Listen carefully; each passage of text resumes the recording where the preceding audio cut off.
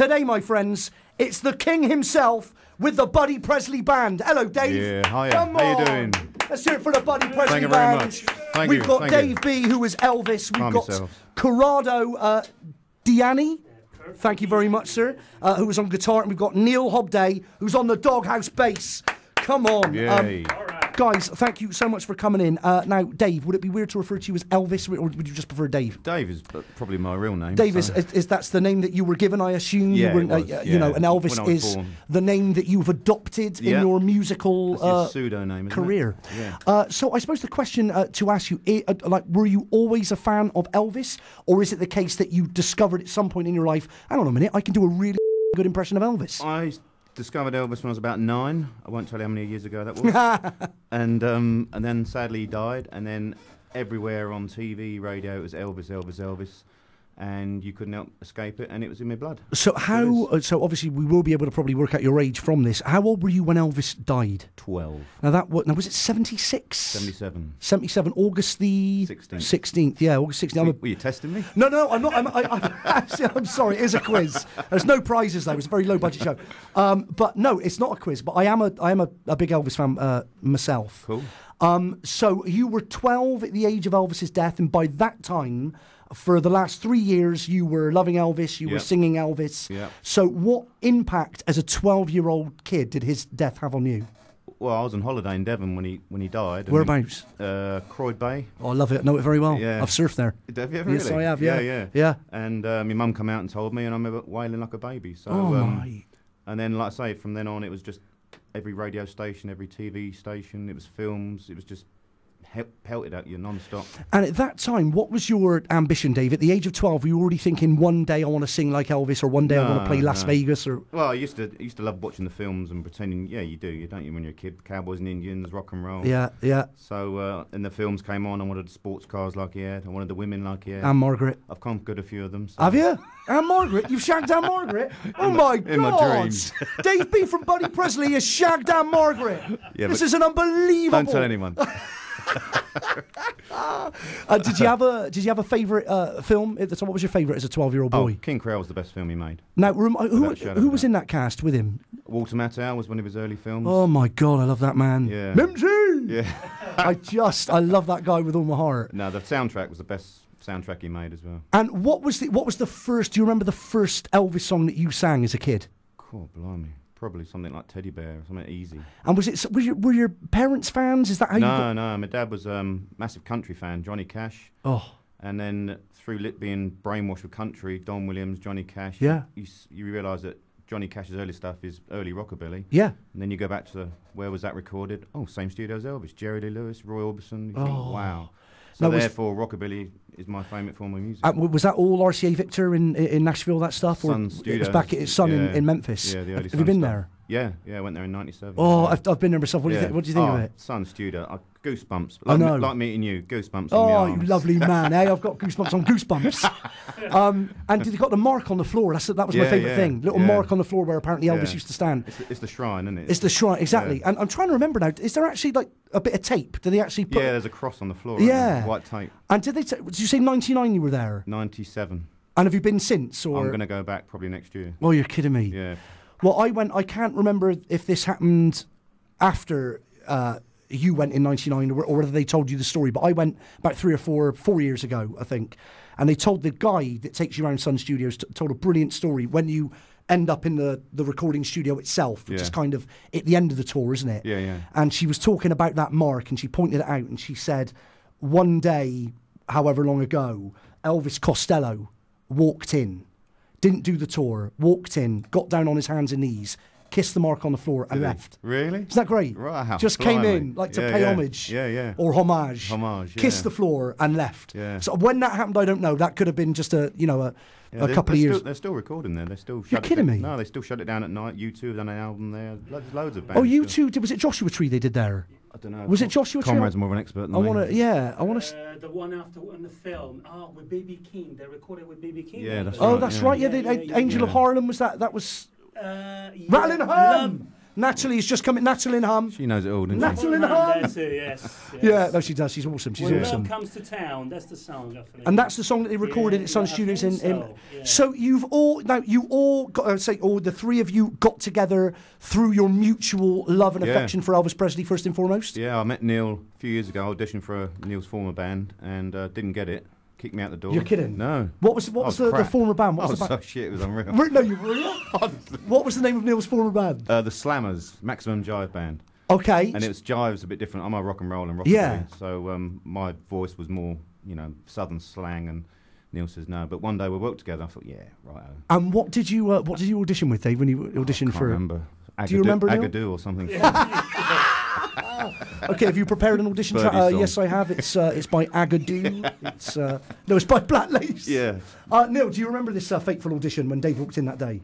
Yeah, I did. He was a rubbish swing singer, but we did do a couple of Elvis songs, which he was absolutely fantastic, and I think that's what sold me on him. And I said to him, one day we're going to work together. And what Elvis number did he do in the audition, Neale? Do you remember that? Slicing Sand. Yeah. Right, and I can't remember the second one. It was about 10 years ago.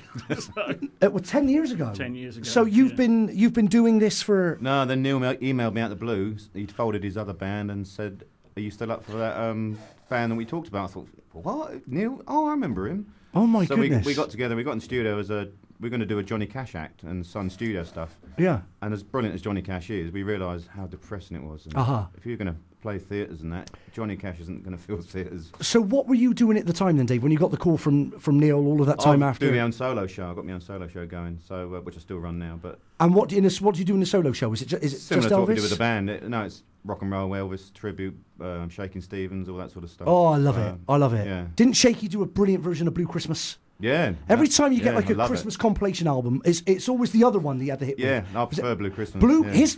Honestly, Shaking Stevens, like you'd never tell it. Have you ever met him? No, I've never met him. Seen him a million times. Apparently, he's horrible. Yeah. You just hear bad things about Shaky. Exactly, yeah. But the one thing I would tell Shakin' Stevens if I ever did meet him is your version of Blue Christmas beats anyone else. Yeah, I agree. It's just the most awesome version. Yeah. So do you do that in a Christmas set? Do you do? Yeah. We just had Christmas and I've chucked that in the set. And when you do Blue Christmas, Dave, do you do Blue Christmas in your style, or do you do Elvis doing Blue Christmas? No, the version I've got is the Elvis version because my voice is a bit. I mean, Shaky's pitch is so high. Yeah. Without, unless I squeeze my nuts all night, I can't. So if you were gonna audition, find them. I'm getting the hang of this now. Can I just interject and Yes, go back Neale. to Memphis? Yeah. Right, I got married at Graceland. Come off it. No, I did. You can do that now? Yeah, Chapel in the Woods. Yeah. Right, out the back. Yeah. A Cadillac picked us up from the Peabody Hotel. Yeah. Drove all the way through Memphis, straight out to Elvis's house, and we had all the photographs taken in front of the You're Graceland. kidding me. When was this? Brilliant. How long ago? now? 8 years. And do they close Graceland for that day once the wedding takes place, or No, still all the people coming in. But as we had our photographs taken, they stopped all the people from going to the front. Of the That's house. fantastic. We had a picture taken on the front, the steps and everything. That must be awesome for the tourists as well. You know, they were taking pictures of us. You're kidding? No, they just thought we were film stars because I was all quiffed up and white tuxedo and black trousers. And was that the first time in your life you've been there, Neale, or have you? It was the first time I've been there. And when was this again? Sorry. This was about 8-9 years ago. What, getting married at Graceland? Check him out. Eh? I just open top Cadillac from Peabody Hotel. It was wonderful. That's awesome. My quiff was one side of me when I got in. I love it. I've been there the one time, the same trip. I went to Memphis and Nashville, and I take it obviously you went to Graceland as well, Dave. Did you? Oh yeah, great. Yeah, the whole thing. It's the most fantastic place. But I tell you what, you want to go upstairs, don't you? Yeah. When are they going to open that? I know. They will do one day. Well, I don't know. When I went, the guide said the reason why we don't let anybody go upstairs is out of respect for Elvis, because apparently when Elvis was alive, he was a fantastic host. Graceland was always full of people, and he was a great host and entertainer, and he loved having people around. And you were allowed in every room of the house, apart from upstairs. Right. So were you told that? No, I wasn't. No. That's the thing that the guide said. Out of respect for Elvis Presley, you're not allowed upstairs because when he was alive, you weren't allowed to go upstairs. I thought perhaps because he died up there, that's why you weren't allowed. Well, you sort of think to yourself, that may or may not be true. Yeah. But really, if he didn't die in the bathroom in those circumstances that we all know about, would you be able to go upstairs? You probably would, wouldn't you? Yeah, I would they have thought so, they just don't want people like me or the Japanese sitting on the toilet, doing selfies. It's like, who wants that? Can you imagine that? People turning up at Graceland doing selfies, sitting on Elvis's bog. It would just be... I love it. You've got to prevent that from happening, haven't you? Yeah, that's true. Yeah. But I tell you, this means nothing to most people, but my dad is a big car booter, loves doing car boot sales, and he collects these Murano clowns, like 1970s glassware. Have you ever seen a Murano clown? No. They're horrific. It's like they're glass-blown clowns, all blown out of shape, so they're all weird. You see them, loads of them at car boot sales, but like my dad buys them and he loves them, and me and my mum say, these glass clowns are a nightmare. So I go to Graceland with my dad. We go down into the jungle room, which for me is the greatest room. Yeah, great room, yeah. What's Elvis Presley got dotted around the jungle room? Murano clowns. I couldn't. Elvis Presley, and my dad's going, see? If it's good enough for the king. He probably bought off your dad. Yeah, I know. Dad, you told me you've never been to Graceland before. He said, how much? $4? Me, babe. Oh my God, Dave. So listen, so you've been a fan of Elvis since the age of 9. Yeah. You were 12 when he passed away. Yeah. Now, already at that time, that were people telling you that you could sing? Were people saying to you... No, my dad said to me, you should be a stand-up comedian. No, he did. Really? I was in this bar in Spain and they were just asking people to come up and make people laugh or sing. Yeah. So I just went up and did a 5-minute stint doing comedy. And the place was called The Drunken Duck. Yeah. And people were in uproar. So I thought that was the route I was going to go down. And I won a contest on a holiday camp. Did you? So I'm going to be a stand-up comedian. Where was the holiday camp? Up in Norfolk somewhere. Where was that? When did you win the contest? How old were you? Oh, it was in my 20s. Were you? Yeah, I was in my And 20s. what was your act? What did you do? Oh, I did a Ray Charles. I put a black pair of tights on my head and with a pair of glasses. Because of yeah, me. Mama gonna treat me right. All that sort of stuff. Yeah. And was it all like based with impressions? Yeah, and different impressions and one-liners and situations. But And so, what was the first band that you joined then, Dave? When did you first sort of actually get into performing? I've only music? been in one band before this. They were called Rock Around. They were based in Sussex, and we just did pubs, clubs, and at that time, I won a Buddy Holly competition on TV a few years ago with Gabby Roslin. Did you? Yeah, and I played Buddy in the West End, did that, and thought I've made it, but I hadn't. Now, hang on a minute. Did you? So this leads us nicely on because it's not just Elvis, obviously, that you do. You also do a Buddy Holly. Now, I didn't know that you were in the West End. You were in a West End show. Yeah, and through the TV show Whatever You Want. Yeah, Gabby Roslin. I remember. There was 3 of us used to compete for, not 3 of us all the time. Yeah. 3 people used to compete each week for different prizes, and I competed to be in Buddy in the West End, and I won it. I remember that show. Yeah. So you were up against 2 other buddies. Yeah. And you won. You were the best buddy on the night. Yeah, that's right. And your prize was to perform as Buddy Holly in the West End. At the Strand Theatre. I don't think it's called the Strand anymore. You're kidding me. No, that was me. And was it the Buddy Holly story, that show, which I've seen? Yeah, it was in the West End for 15 years, something, and then it stopped, and then it's come back, and now I think it's touring again now as we speak. Did you go out on the tour? No, I just stayed in London. Okay, because I saw the Buddy Holly story at the Bristol Hippodrome, so I wouldn't have seen you in Bristol. No. That would have been quite weird. Yeah. But I didn't... When was that show, the TV show that you won? 98. I do remember it. Yeah, a lot of people say that, actually. Yeah. And how long did you perform as Buddy in the West End again? Just a few weeks, that was it. What an opportunity that was. Yeah. And that must have been like the highlight of your whole best time of life my life at the time. Yeah, it was amazing. Absolutely amazing. And how many numbers would you do in the show as Buddy? They used to bring me on as, they fitted me into the show as a guy who was paying tribute to Buddy Holly at Clear Lake. So I'd come on and do a couple of numbers. And then, And then what did you do after that? Did you... And then, obviously, I thought I was going to go down the theatre route, and I auditioned for Grease. I got Did you? Called back for the role of Kaniki. I can see him as Kaniki. You can see him as Kaniki. I can say, hey, Kanik. Oh, Hickey from Kaniki. I can totally see it. What did you do for your Grease audition? We were just dancing on stage, all these proper professional dancers in their nutsack tight trousers. Yeah, those budgie smugglers. And I thought, what the hell am I doing? I know. I walked out, and as I was walking out, the producers said, no, can you come here? And I went, sorry, I'm wasting your time. I'm not a dancer. And they said, no, what's your name? They took my name down. And a week later, I got called back for all of Kaniki by walking out the theatre. You're kidding? So you got a call back on it? I got a call back. But obviously you didn't get it. Oh, you're kidding me. No. So did you do any more shows after the? And then I went and did amateur theatre. Yeah. Did Guys and Dolls, Fiddler on the Roof, tons of stuff like that. Oh my! Who did you play in Fiddler on the Roof? I was Mottle, the the one that stitched, sewed. This is a very varied life you've had so far, Dave. Buddy Holly, Elvis, Top Hole. You've been putting a stocking on your head and doing Ray Charles. He's desperate for work. Bloody hell. Thanks, EJ. So throughout all of these brilliant, colourful experiences, which I could talk to you about all day because I've just got a passion and a love for all of this. Whilst you were going through all of these different guises, rock and roll was still there. Yeah, it was always rock and roll. But also in your mind, were you thinking, all I want to do is Elvis? Yeah, I was. I used to go and see Shakin' Stevens and all the other rock and roll bands I loved, blah, blah, blah, and that's what I want to do. And then I started my own solo show, joined this other band that I was in for 3 years. The politics of band made me leave that. Really? Did my own solo stuff again, and then I met Neale, and now we are where we are with the Buddy Presley So Band. tell me briefly, go back a bit to the other band when you started doing that. What was that band? It was just, they were called Rock Around. They're still going now. Yeah. It was all honourable, I honoured all the gigs I had, blah, blah, blah. They have since got another, I think it'll be for another couple of singers. And they're still playing now on the rock and roll circuit down south. So. But you, politics, got out of that? Yeah, it was just bitching and arguing. I thought with my solo show I could sing what I want when I wanted. But there's still that nagging thing that I haven't fulfilled being in a proper band, and well, I've got it now with these. But guys. now you've got it. You're in it. You're doing it. It's like your dream come true. It is, yeah. Okay, I think it's time to hear a track. Are you ready to play a track for us, guys? Yeah. Dave, what are you going to do for us, mate? Probably the Birdie song, isn't it? Is it? Black Lace. Is it Blue Moon of Kentucky? Blue Moon. Shall we do Blue Moon? I love it. Okay, it's one of Britain's premier tribute acts. Is the Buddy Presley Band, my friends, with Blue Moon of Kentucky. Blue moon, blue moon, blue moon, keep shining bright. Blue moon, keep on shining bright. You're gonna bring me back, my baby, tonight. Blue moon, keep shining bright. I said, blue moon of Kentucky, darling, keep on shining. Well, shine on one that's gonna let me blue.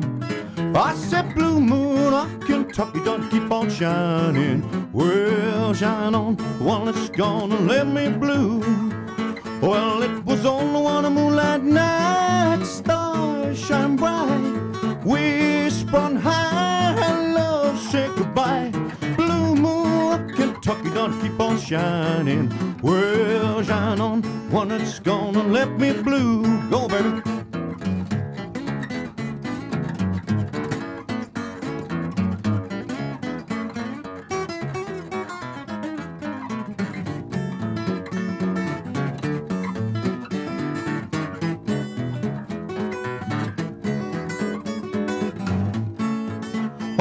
Blue moon of Kentucky, don't it keep on shining? Well, shine on one that's gonna let me blue. I said, blue moon of Kentucky, don't it keep on shining? Well, shine on one that's gonna let me blue. Oh, well, it was only one moonlight night, stars shine bright. We spun high and love said goodbye. Blue moon of Kentucky, gonna keep on shining. Well, shine on one that's gonna let me blue. Well, shine on one that's gonna let me blue. Well, shine on the one that's gonna let me blue. Come on! Thank you very much. Fantastic! If you've just tuned into Fubar this afternoon, that was the Buddy Presley Band with their version of Blue Moon of Kentucky. I love it, Dave. Thank you very much. Oh, that was awesome. Thank you. So let's go back and let's talk specifically then about the genesis of the Buddy Presley Band.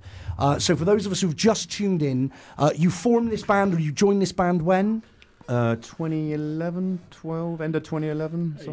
Yeah, end of 2011, and we rehearsed big time for about a year. No gigs for a year? No, we're an 8-piece band. There's 4 musicians. You're kidding. Drummer, bass, guitar, keyboard.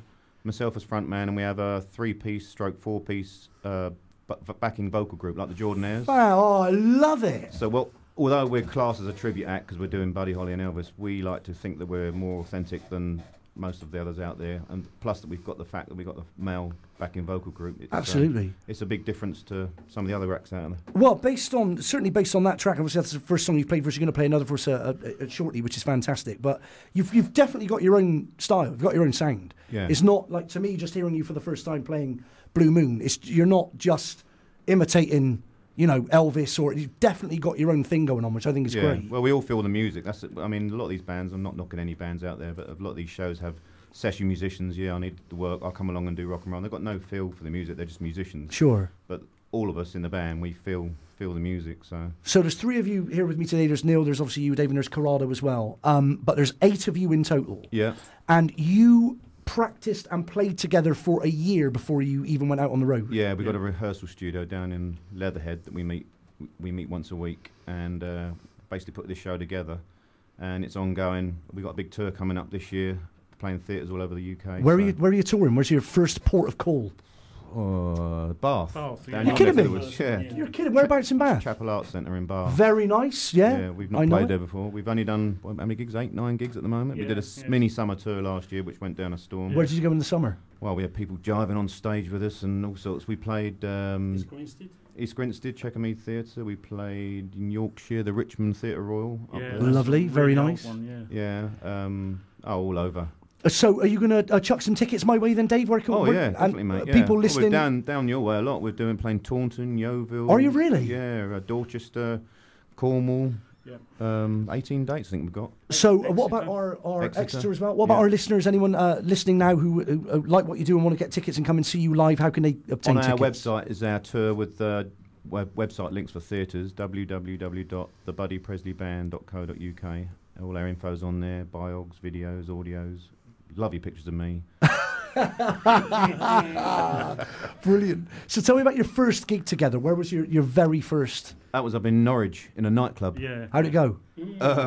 Yeah, we've had better gigs. Were you because of the PA system or the revelers? I don't really know. It was probably our worst gig. Was it? But I think by being bad, we learned from it. We thought we won't do that again. We won't do this again. And did you feel deflated after that gig because you were like, oh my God, we've been playing together for a year. We've been practicing, and that's it was a funny feeling, wasn't it? It was a promoter's thing. He actually never promoted anything. Really? He expected us to do it all, which we put it on our website, and that's it. But there was no posters, no newspapers. I think we had about 30 people there. You know. I mean they were good. They loved it. Those were there. Yeah. But it was a bit deflating. You go all the way up to Norwich, and it's like, yes, thanks. and then by the end of the summer, we're having 300 people in a theatre. Brilliant. Some on stage jiving. Standing ovations a lot, wasn't it? So what's the dream then? What's the ambition for this band? Where would you like to take it? I mean, like, realistically. Realistically, we want to play bigger theatres. We're playing sort of 250, 300 seat theatre venues at the moment. But if that can get bigger and better, just take it stage as it comes. And record an album, obviously. And which you haven't done yet. We've done demo tracks and we've recorded some stuff. That we've got on our website, but not a proper album yet. So that would be an ambition for what, like this year, next year? Probably the way we're very busy this year, probably the latter end of this year, early next year, if this tour goes well, because people are going to be asking for CDs, obviously. And in your guys as vocalist, musical impersonator, Dave, are you ever asked to do any of those shows like Legends, for example, in Blackpool, or like there's one in Vegas? No. Have you ever been approached by anyone? Listen, we're really looking for like a really strong Elvis. Could you come in, help us out? I've done a few of the old tribute competitions and whatever. Reached the final of one at the Blackpool Opera House. Who were you up against? Who else was in the final? I love this. I love the world of this celebrity impersonator. I could talk about this all night. It was an Elvis tribute competition. So they were all Elvises? There was 13 of us. Basically, this show called One Night of Elvis toured the country, and each venue, they wanted people to come up and compete to win shows. Yeah. And I won the heat at the Tunbridge Wells Assembly Hall. Oh, very nice. Down in Kent, Royal Tunbridge Wells. So all the winners of each venue then met in Blackpool at the Blackpool Opera House in front of 2,000. We had a celebrity judgment panel. Oh, beautiful. Who were the judges? Can you remember who the judges were? Mike Reed. Oh, you're kidding? You're like one of them. Okay. Darren Day. Oh, brilliant. And Rolf Harris. Oh, you're kidding. What a lineup. Oh, my God. Hey, that Darren Day's a Roman. That's true. I'm not making it up. That is awesome. I love this. And how many Elvises in the final? 13 of us. And was there any? I mean, what is it like? Is it like Miss World? Was it all like bitchy? No. We honestly, everybody getting on. Such a laugh. Yeah, it's just a riot. I mean, every year they have the European Championships up in Birmingham. I've entered a few times. There's tribute competitions all over. The Elvis tribute scene is so massive. I know, yeah. It's absolutely massive. And was there anyone like in that final that you and others would look at and go, "You've got to be kidding me"? Elvis, really? Oh yeah. What in that sense? Yeah. Yeah. Oh yeah. Yeah. Who was Go on. Who was no, I'm not naming. Oh, you don't name names, but it's. No, honestly, some of them are just awful. I mean, I'm not the best by far, but there's some of them out there just by. Oh. There are some good ones though, Oh, but I suppose it's just like there are so many. Yeah. Like Tom Jones impersonators, and there are so many. Yeah, oh my God, you know, you've got to be so good to stand out. Yeah, I mean, I think the biggest two, they're both American. Cody Slaughter and Sean Clush are probably the best two out there at the moment. The Legend show in Blackpool used to have a good one when I saw that show a few times a few years ago. Yeah. And they had, I think his name was Clayton. He was an American, and he was a really good one. Yeah. There are some really good ones out there. Yeah, there are. And didn't they make? Was it about a year ago they made that documentary? There was a documentary on TV about the Elvis impersonator, like a dwarf. There was like a dwarf. I'm sure it's like a dwarf Black Elvis. Really? Yeah. Did you ever see that show? No, I didn't see Maybe that it's just an awesome dream. I'm sure they made a TV show and it was a dwarf Black Elvis. I wouldn't be surprised. Have you seen the film Honeymoon? I was on the One Show. There's another name drop. I was on the One Show in 2007. It was the 30th anniversary of Elvis's death. Yeah. And I got this email saying, "Hi Dave, we want you to appear on the One Show as an Elvis tribute." I was celebrating, the King's death, but being a fan. Of course. Wow, fantastic. And there'd be you and a few others. So I turned up. There was 30 Elvises. We had a black woman. We had a kid of about 13. You're kidding me. Honestly, we had pet cats, goldfish. It was just ridiculous. My God. 30 of us crammed in the studio singing "Always on My Mind." Oh my God. So that was Christine Beakley's first show. On that must be awesome. Yeah. And Adrian Charles, gentleman. Yeah. 30 Elvises in a room. What's not to love? They call them Elvi on mass. 30 Elvi. They do. That's the best thing I've ever heard. Honestly, we're at Elvi. We are one. We are one. That is brilliant. 30 Elvi. Oh my God, like some kind of awesome sequined fungus. Yeah. It's like, we're the Elvi. It's like a gang. My God. Oh, that is just brilliant. You must be having just the time of your life, though, doing this then. It's your dream come true. Yeah. Would you do another song for us, boys? Yeah. Okay, what's it going to be? I've got Full Such As I. Is that... Full Such As I? Yeah? Yeah. Okay, if you've just tuned in, we are talking to and listening to the Buddy Presley Band, and this is Full Such As I.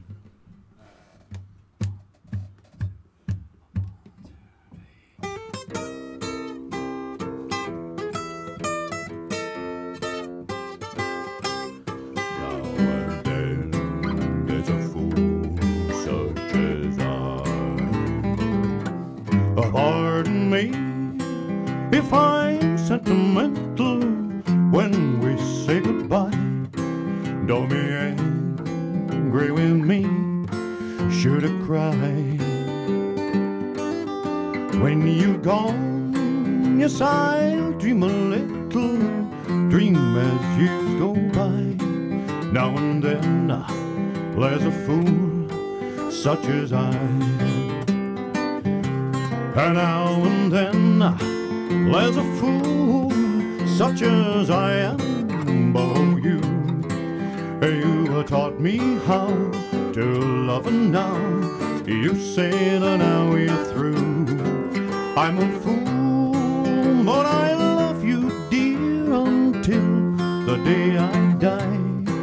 Now and then, there's a fool such as I. Go, Conrad.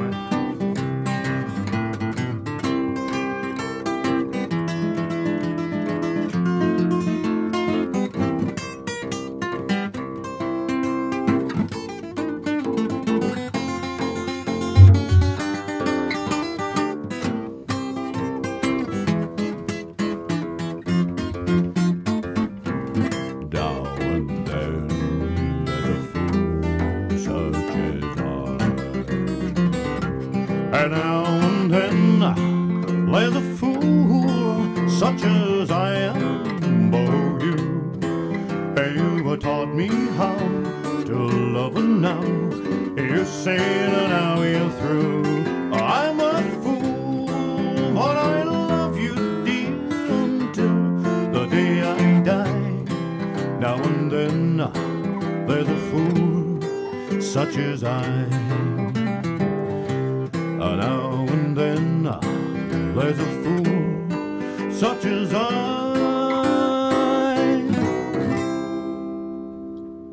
Very nice. Thank you. It's the Buddy Presley Band on Fubar, if you've just tuned in, with the Elvis Presley classic, Fool Such As I. Thank you very much. Lovely job, guys. Really lovely. I've got a couple more questions for you, Dave, because I've got to ask, being a big fan of the tribute band and the tribute act. In your opinion, who, not necessarily Elvis, could be anybody, who do you think out there right now is like the most awesome tribute act working today? Could be anyone. Have you seen anyone over the years that you think they are particularly like amazing? No, but one of my favourite shows is a show called That'll Be the Day. Yeah. With a guy called, I think it's from your neck of the woods as well, Rebel Dean. I've seen it a few times, yeah. Rebel Dean is probably the best Shaking Stevens. He's more like Shaking Stevens than Shaking Stevens. But he's in this show, That'll Be the Day, and it's absolutely fantastic. It's a good show. It's a great show. You come out on a high every time I see it. And was it ever an ambition of yours to do Stars in Her Eyes when that was still on TV? Did you ever audition for that? No, everyone said I should, but I never did. No. Who would you have done, Buddy Holly or Elvis? I'd probably done Buddy Holly, because everybody does.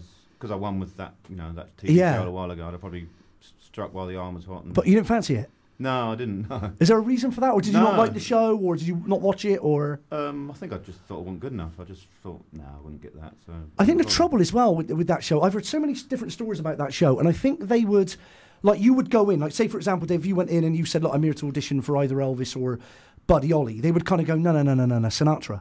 And they would kind of very often make you do someone that you didn't do. Yeah, exactly. They would kind of cast. Yeah. They started to cast the show. Yeah. I'd love to go on. If they ever brought it back, I'd go on and do Alison Moyet.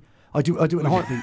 But I've heard, and I said that once, a great story. Stars and Ice, my favourite.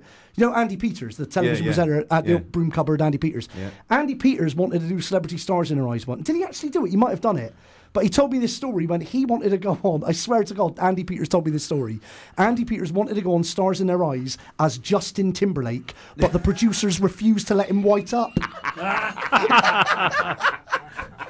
That's a completely true. That doesn't surprise me. They completely wanted to do Timberlake. They wouldn't let him white up. They said, you're not whiting up. You can't do that. We'll have complaints.